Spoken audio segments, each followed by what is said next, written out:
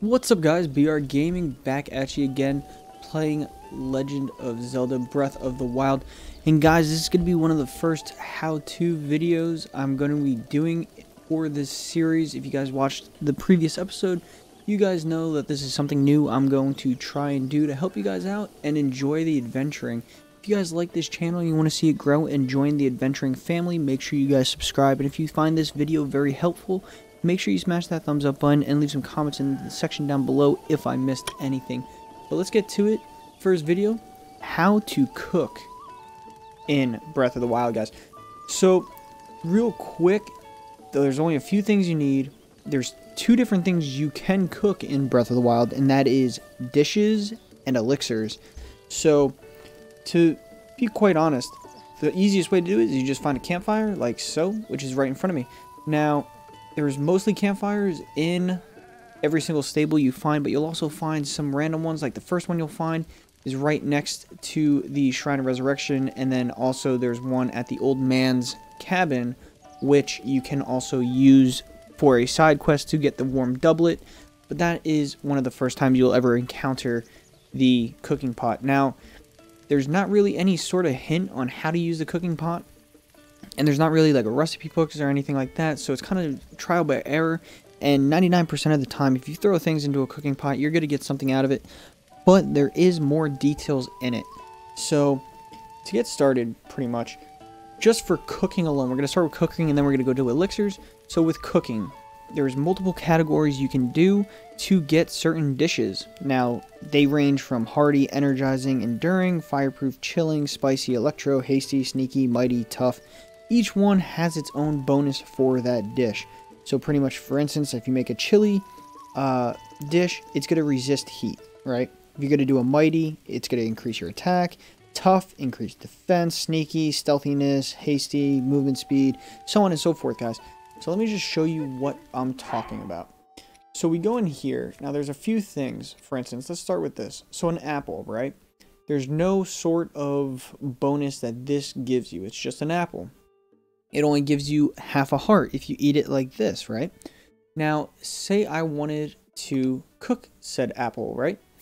So you're going to press Y, and then you're going to add. Now you have one apple. Now that, when I cook it, for instance, like so, and we're going to skip some of these animations, it's going to give me a simmered fruit, which is pretty much just like a baked apple.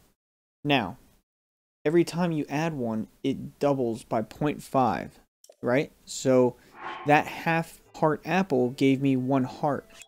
Now if I hold, say, 2 apples, right, and you throw them into the pot, it's going to give me 2.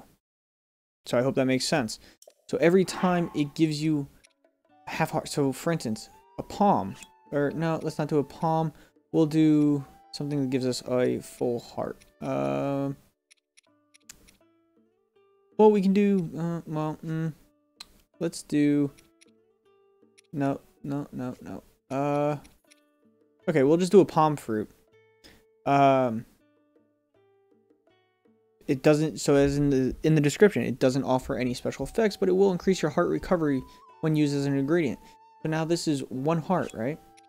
So now we're going to hold 2. So that should give me 2 hearts, right? Skip that. It doubles it by 0.5, so now it's giving me 7. And that was just also because there's also variance to it. So an apple is like grade E, right? A hearty durian is a higher kind of dish. So it gives you, it's a grade A. So it's a better ingredient because it's rarer to find and it's more money if you sell them. So it's a higher grade ingredient. So with that being said, guys, now we get down to these, for instance. Now, cook it before eating to temporarily increase your stamina limit, right? So that's a stamina, or I'm sorry, an energizing dish. You come in to, say, Stamella Shroom. Stamina restoration properties. Allow you to endure bitter cold. Zap Shroom. protection against electricity. Now, mind you, there's multiple ingredients for each one of these types of dishes. So if I have, say, let's just go with this, an enduro, so it's stamina. So it's a stamina type of dish. I cannot mix that with a sunshroom. It will cancel out that effect. So what I could do is I can actually add it with this because it also has a stamina type property. Now, if I add these into a dish, like so, it will give me a mushroom skewer. Now, a good way to do all of this is, say, if I added, because that didn't actually do it, let's go ahead and add, say, a stamella shroom with a piece of raw prime meat. Let's just call it steak and mushrooms, right? Now, you see it gives us an energizing meat and mushroom skewer. And that is going to instantly increase my stamina wheel. So that is a stamina related dish. Now, hold this and we'll go and we'll cook it with, let's say, a piece of regular meat. And there it goes. It's going to temporarily give me extra stamina. So the thing I actually kind of messed up was one was a stamina and one was an energizing dish which restores stamina, and this is an enduring dish which gives me temporary extra stamina, which is that yellow wheel. So that is the main thing you can do. Now, most of these also into not even just fruits and vegetables and stuff like that, but you also have herbs that you can also increase too as well. So this is a heat resistance. This is a cold resistance. This should be stealth, I believe. Should be stealth resistant. Blue Nightstream or Nightshade is stealth. Sorry. Amaranth, which is for defense. So that is a tough dish. So if I hold this, right? So say I hold one, and I do.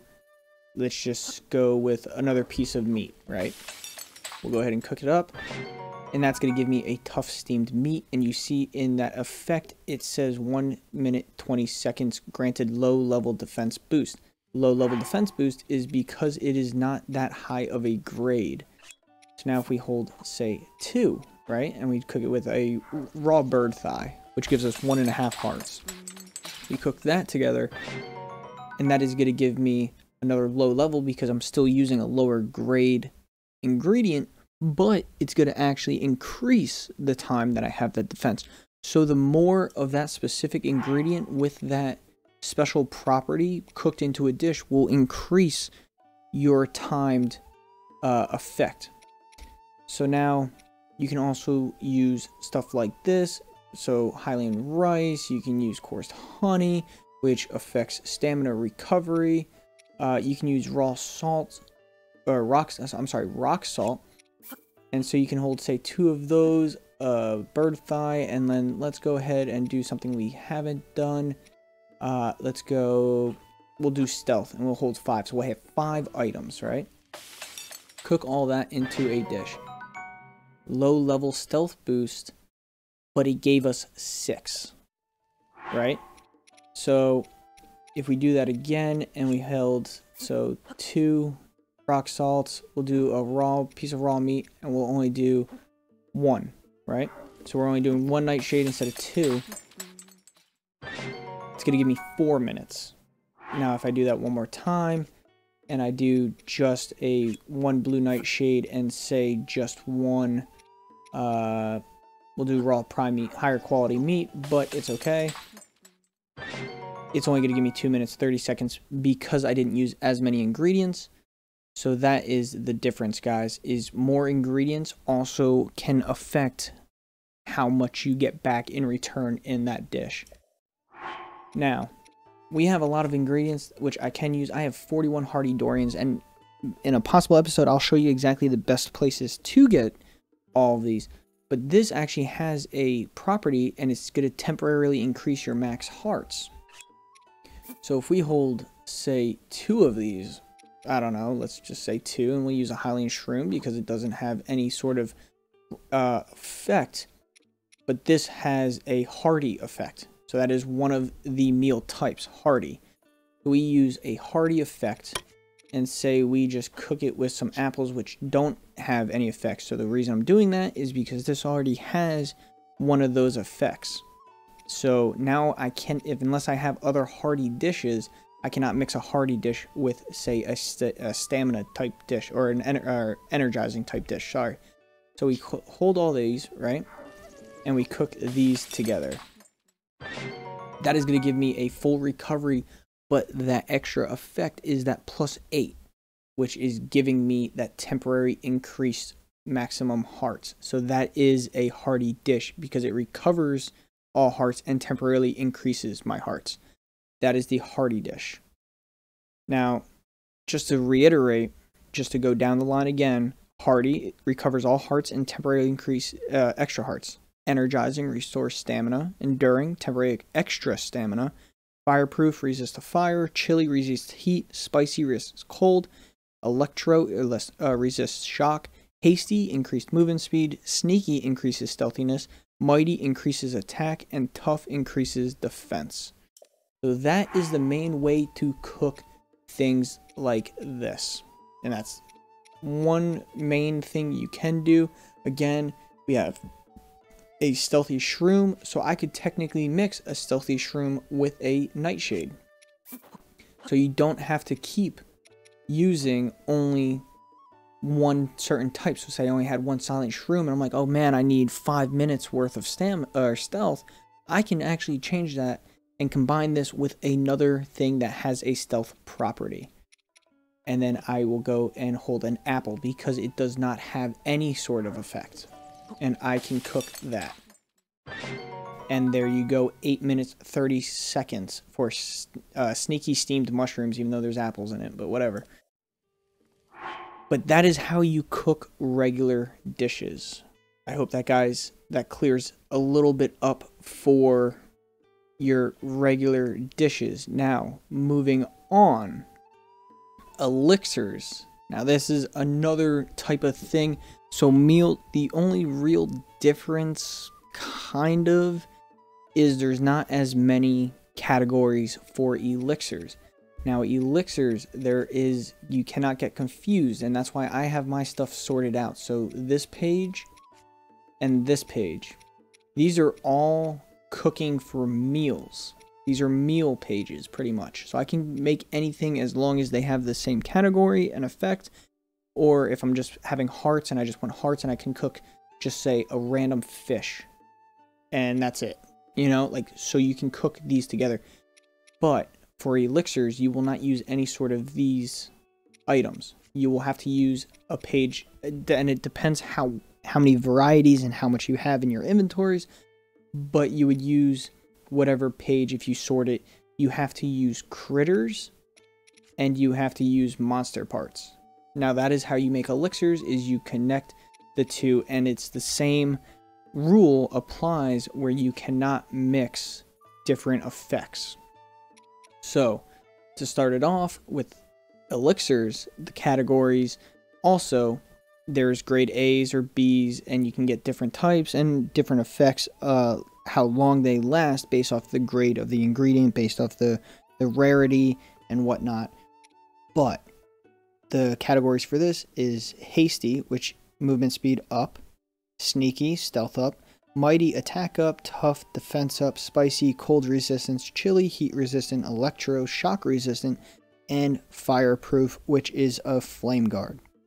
Now, a lot of these elixirs will help you if you are trying to get somewhere where you have to buy the armor in that certain place, but getting there may be tough without it, which is kind of weird in the game.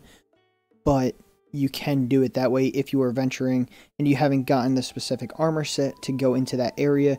You can use elixirs to balance that offset. So, with that going over the categories, let's go right into the critters now. So you have a Thunderwing, which is an electrical resistance. You have a Cold Dormer, which is heat resistance. Hot-footed Frog, for instance. Speed Boost, which is that hasty movement speed up. Let's see what else. Sunset Firefly, more quietly, so that is a sneaky type. Stamina recovery, so that is a another stamina type. Electric Dormer, electric resistant, so that's an electro elixir. Warm Dormer, cold, you guys get it, so forth and so forth. Speed boosting, hasty, hardy, and fireproof. So that is pretty much covers all the categories I said. So now let's go ahead and get right into this. So say I wanted to, let's go fireproof, for instance, right? So I'm going to hold a fireproof lizard, right? And I'm just going to go over here, and you can use any sort of monster parts, sorry. So, return to game, cook those up, we're going to skip the animation, and we have a fireproof elixir. Grants a fireproof effect, which prevents your body from catching fire. So there you go, fireproof elixir, 4 minutes, 20 seconds, right? Now we're going to go back, and we're going to take another fireproof lizard. We're going to just hold one for now, and this is going to be somewhat of the testing, so I use the Boko Goblin Fang. Boko Goblins are very easy to kill, but what happens if I use a Moblin Horn? Will I get the same type of resistance? 3 minutes, 40 seconds. Now this is a perfect example of what I'm talking about with grades. So, Boko Goblins are super common and they're easy to kill. Moblins, on the other hand, a little bit less common, still pretty common, but a little bit less, right? But they're harder to kill, which makes them a higher grade ingredient. So now if I go ahead and hold another one, and we're still just using one, guys, and I say I use two monster parts, will that make any sort of difference? It does. 4 minutes, 50 seconds. Because I used 2 primary grade ingredients. But now what happens if I hold, say, 2 fire elixir or fireproof lizards and I do 1 monster part, for instance? Will that give me a bigger? It does. 6 minutes 10, because I'm using more ingredients. So you can either increase it based off of monster parts, or you can increase the duration of the effect by using more of those critters. And just to show you guys again, say I use 1 and I come to Moblins, but I want to say use a Moblin Fang instead of a Moblin Horn. It will still give me that 40 minutes, 20 seconds as if I was using that Moblin Horn. And just one last time, might as well, because we don't really need that many. Say I use, I don't know, Moblin Guts, for instance. Another thing that a Moblin has is still, but Moblin Guts are a little bit more rare because not all the times Moblins drop the guts. So it depends off rarity, guys, and that is one of the main things, but it goes off of grade. And grade goes off of how rare or how often they drop. Moblin Guts typically don't get dries, and it even says in the description, a prized ingredient. You know what I mean? So, and then you have these Moblins, and they don't really say prize. They just say regular, you know, Sharp Fang obtained from a Moblin. But you can use it to craft monster parts. And that's one of the things that are a literal, you got to kind of pay attention to. It's very complex, this game, so not many people actually know it. They just throw a bunch of stuff into a cooking pot, hope for the best, and they have stuff, and they're just like, cool, I got a bunch of dishes. But if you're really trying to target a specific effect for a certain area that you are going to adventure in, it is worth noting that there is a reason for the process. So now let's go ahead and let's see if I even have resist cold. I should have. No, that's heat resistance, electrical. Alright, so speed boosting. I think I had another speed boosting, actually. Or did I not? Speed boost. Okay, so same rule applies. So say I hold a hot-footed frog that draws out its speed boosting effect, and I want to use a high-tailed lizard monster parts for a speed boosting elixir. I can use 2 of those because they have the same effect. They have that hasty effect. So it should be a hasty. Let's just go Lizalfos, for instance. Lizalfos Talon. because they both had the same effect, I have a hasty elixir, which is a movement speed up, and it is 10 minutes 40 seconds, guys. And that is going to be pretty awesome in terms of when we're actually trying to do certain things. So stamina recovery, let's hold a stamina recovery. Do I have another stamina recovery? I don't think so. Heat resistance, electrical, that's a regular. Speed boosting, and this is maximum hearts. Okay, I don't, but so let's go ahead and hold 2 of them, right? And then we'll go over, and we'll go, let's see, electric key swing, fire key swing. Don't really have anything like cool. Oh, but I do have some of these, which is a Hinox toenail, which is actually pretty rare. So let's see what this happens here. Dubious. What? Wait, did I mix 2 things? I think I mixed 2 things by accident. Let's try that one more time. I think I mixed an electric with a restless. I don't know what I did. There we go. Electric elixir. 4 minutes 20 seconds, and that was just with 1. So that is pretty nice. But let's go ahead and use 2 warmer dorners. And just to show you again the grade difference, we'll use a Hinox toenail, which are very hard to kill, and they're also pretty rare.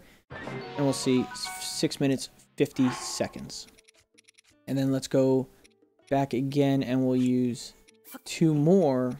Or no, I'm sorry. We'll use 2 more, and we'll use something as simple as a Boko Goblin Fang. Still a monster part, still works in elixirs.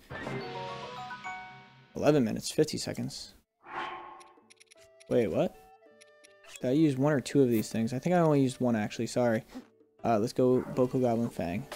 I think I only used 1. I don't know why I used 2. 4 minutes, 20 seconds.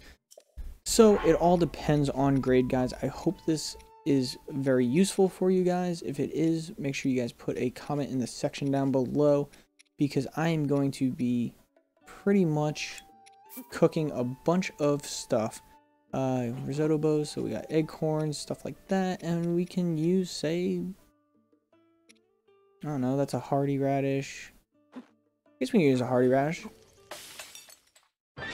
There we go, full recovery plus 5. And then we also have these 2 as well, which are increased defense, which, because we're going into a divine beast, we might as well use them. Big hardy truffle, hardy, mighty banana, no. Movement speed. I could probably cook it with a fish, though. Temporarily increases your defense. Resist cold. Temporary boost effect. Stamina. Okay, we'll just use a Hylian bass. Because it doesn't have that different... it doesn't have a effect to it. And that's also kind of the rough thing, guys. Strength, so we'll use... 2. Oh man, I ate them. Crap. I meant to hold. Whatever. But this is one of the things, guys, too, is when you're adventuring around, it is important to get all these different things, because if you only have things that have effects and you don't have any basic things like apples or, you know, royal bass, it's going to be a lot harder to try and combine certain things, and that is actually a mid-level defense boost, by the way. So it's going to be a little bit harder to find certain things, guys, and that is like one of the biggest things is when you don't have those basic ingredients and you guys are only hunting for things with certain properties, it could work out in your favor, but it could also not, and that's literally just because, you know, you can't mix and match certain things. So it's always nice actually to have those basic things that don't have any sort of properties to them, and that is my personal preference. But you guys can also have different things too, like even that. If you just mix 2 things, say I have 3 apples and I want to throw in a rock salt and I want to throw in a Hylian, well, we'll do it next one, but you know, these don't have any sort of boost, so you just get regular hearts, and sometimes that's okay too, guys. Like, you don't always need, you know, an effect. Sometimes you just want to use hearts because you're not really in a really big battle, but you might be in a pinch because you fell off a cliff, or you know, you're only attacking one thing, but it's kind of besting you in battle, and you kind of don't want to use any sort of elixir because it's not worth it. So you just want to get something that, you know, just gives you hearts. And so that is also why getting basic ingredients without any effects are better for you guys. But that's gonna be it. And then look at all this, guys. When we get to it, there we go. Look at all that. Like, just from that, we kind of fouled up once, and I think that was just me trying to test something out. But we have all of these elixirs, and actually, let's go ahead and sort them real quick. There we go. So we have all of our hearts, and then we have more hearts, and then we have energizing, we have enduring, we have hasty elixirs, we have fireproof elixirs, and then we have cold resistance, armor up, electric, and we have some stealth that I previously made like a while ago that I just never used again. But yeah, so that is how you guys cook in the amazing game of Zelda Breath of the Wild. I hope this tutorial helped you and this how-to is effective for you guys in your adventures. If you guys do enjoy this and this did help you, make sure you smash that thumbs up button. And if you guys want to join the family and make this channel grow, make sure you guys subscribe. But that's going to be it for this how-to.